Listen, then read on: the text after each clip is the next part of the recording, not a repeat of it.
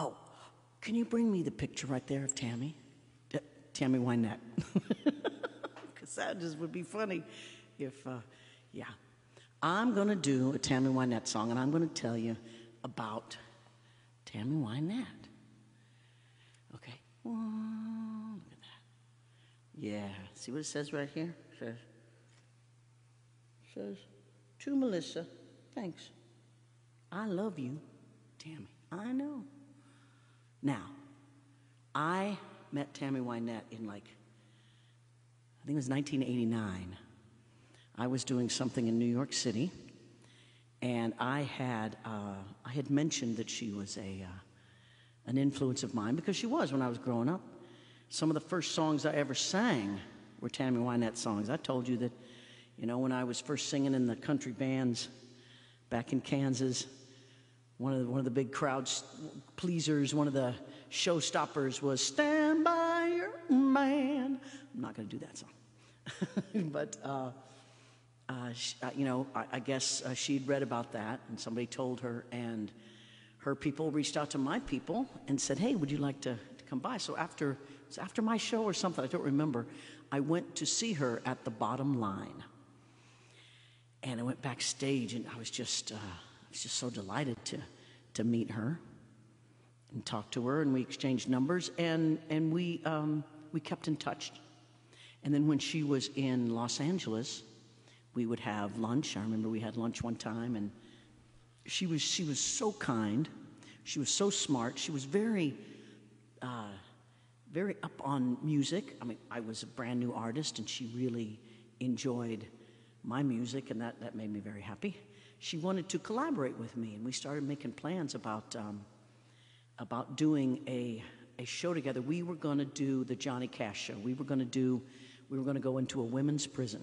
She knew about a women's prison that was run by women, that the warden was a woman, and she wanted to go do a show in one of those in that prison. And we were contacting HBO, and it was happening. And in the meantime, I had a show just after that down in Nashville, and I saw her. And you know what else you have to get, honey? Sorry, could you? Yeah, you remember where it is? It's right by it's in the New Zealand desk. Yes, that's a long story. Okay, but this is the story of this. So I go to her house in Nashville, which is on the end of, I think it's called Franklin Road or something. It's a beautiful, there you go.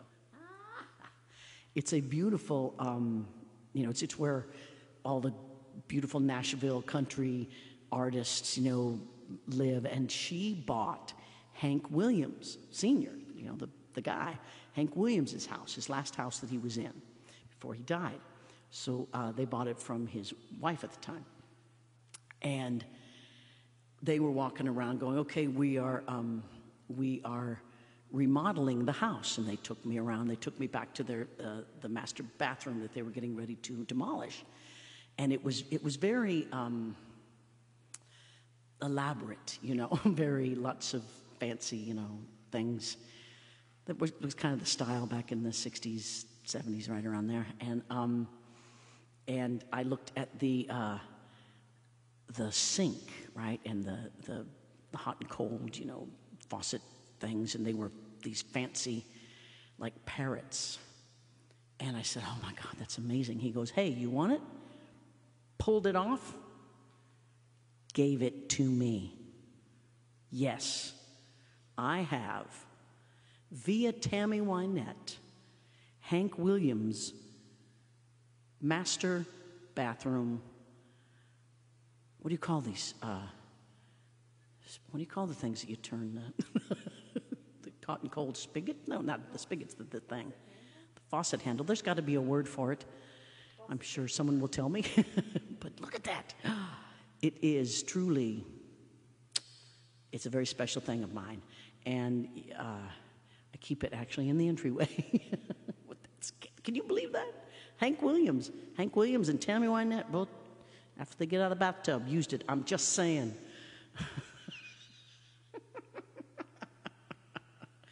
Oh, thank you. But that's my Tammy Wynette story. And then not long after that, not long after that, sweet Tammy passed away. She'd had a lot of health problems. And she passed away, and she passed away before we could put the deal together to do a prison show. I would have loved that. I just would have loved that. And I think of her often. And after she passed away, they put a tribute album together. And they said, Melissa, would you do a song? Absolutely. So I did one of her, it's actually her first, I believe it's her first single. And it's just such a sad song, and she used to just sing her songs back in the 60s were just tear your heart apart, and they were real, like our D-I-V-O-R-C-E. Nobody was singing about divorce, and she was brave, man. You got to see this country PBS special. Watch that. It's the Ken Burns documentary on country. It's amazing. You learn so much about her and George Jones and all that. So I did this song for the album, and I got some requests for it. So I said, yeah, I'll do Tammy, and I'll tell you my Tammy Wynette stories.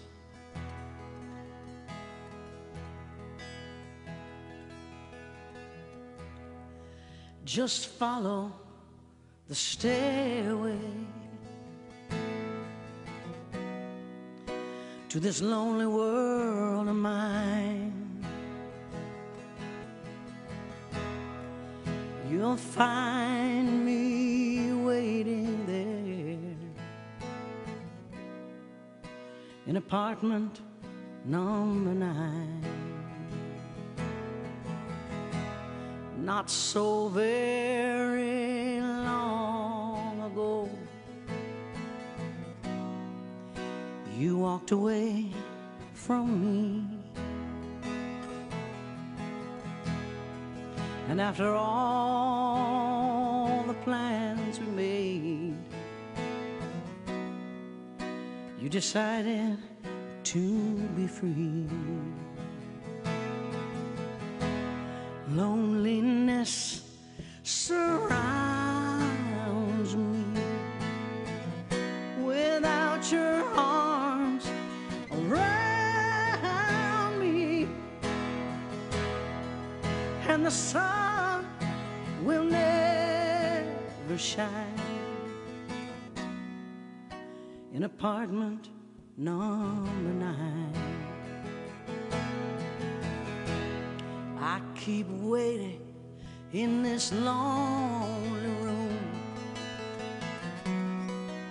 for you to come change your mind. Oh, you'll find me waiting here in apartment number 9.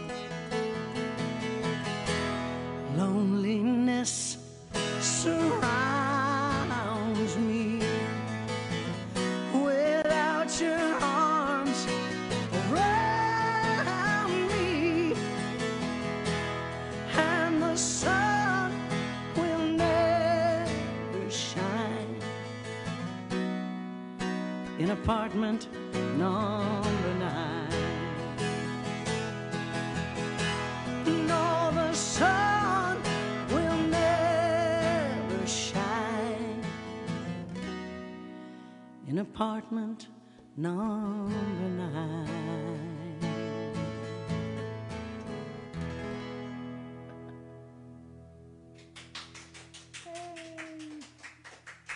Thank you. Oh, Tammy Wynette.